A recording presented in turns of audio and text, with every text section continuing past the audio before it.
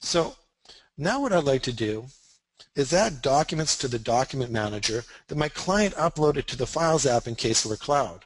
So if you recall, when I was in the Files app for CaseWare Zone, William Holden had uploaded some documents. And these are all documents that William has uploaded. If you look up at the top here, this is the file that I just published to the cloud, and we can tell by looking at the icon that it is in a Smart Sync session at this time. Now these documents are currently independent of the documents in my document manager, and when I bring these down to the document manager, they will remain independent. It will be a copy into my document manager. So one way to do that would be to download the document and then move it onto my document manager, but I've got a better way. So rather than opening the cloud in a separate browser, what I want to do is dock the document manager. And to do that, I'll just right-click on the Document Manager tab and choose Docking View. Now that option is also available under the Window menu, Docking View, and Alt F7. And some of you may be familiar with that already. Now with the Document Manager docked, some of you may have already noticed.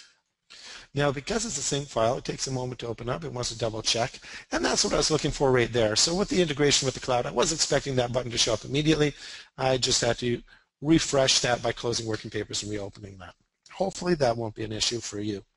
So I've got the CaseWare Cloud button here. I want to dock the Document Manager, and then I'll click on the Cloud button. Now, because I've already integrated under the Tools Options CaseWare Cloud, it's going to log me in with my user credentials to that CaseWare Cloud instance. Now, it took me to the timeline, but I really want to focus on the files.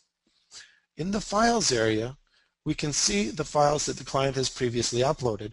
And what I'd really like to do is bring the bank statements down to my document manager. So I'm going to put the bank statement underneath my cash lead sheet. So I've selected the bank statement. I selected where I want the document to be inserted. And on the Actions button, I'm going to choose to download that document. Now it gives me an option to add it to the document manager. I can open it directly. I can save it. I'm going to click the Add button.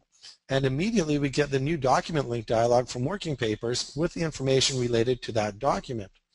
Now I'm going to make this a roll forward as placeholder document because next year I want it there, but I just want it to be a placeholder. I don't want an actual copy of last year's document. So I'm going to click OK. And just like that, it is copied into the document manager. Now I stress the word copied because these are two separate copies at this point in time. It's that easy to get the copy into the document manager.